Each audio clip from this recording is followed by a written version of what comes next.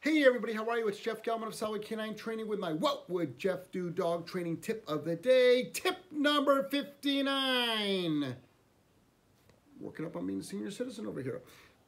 Don't knock it till you try it. Listen, when I first got into dog training, I got into it because of my own personal dog, and I remember going to a clicker trainer and pretty much positive trainer, and I immediately didn't like it. It was a turnoff between the person and the training not being effective. But I went to as I go through the years, I find out that actually they just didn't know what they were doing. Like, we clicker train dogs now, but it's not.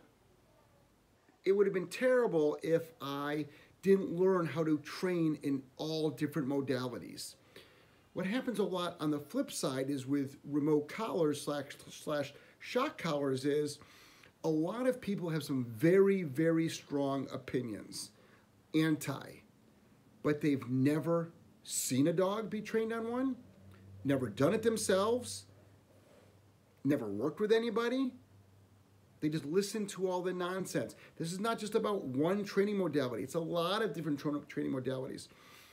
So considering that we're trying to get the best out of our dog, considering that we're trying to rehab our dog, considering that we're trying to highly train our dog or get good manners or break bad behaviors, we all should be a little bit more open to different training modalities.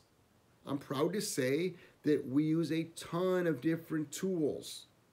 We use a ton of different methodology. Our philosophy is one thing. We have our philosophy.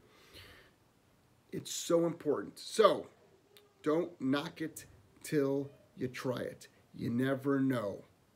But you got to find somebody good that can help you. Because no matter how good the methodology is, if the trainer that's training it is not good, it won't work. And then you'll throw it back on the methodology instead of the actual person teaching it. Jeff Gelman, Solid Canine Training. What would Jeff do? Dog training tip of the day. Tip number 59. Madly in love with you. I'll see you tomorrow.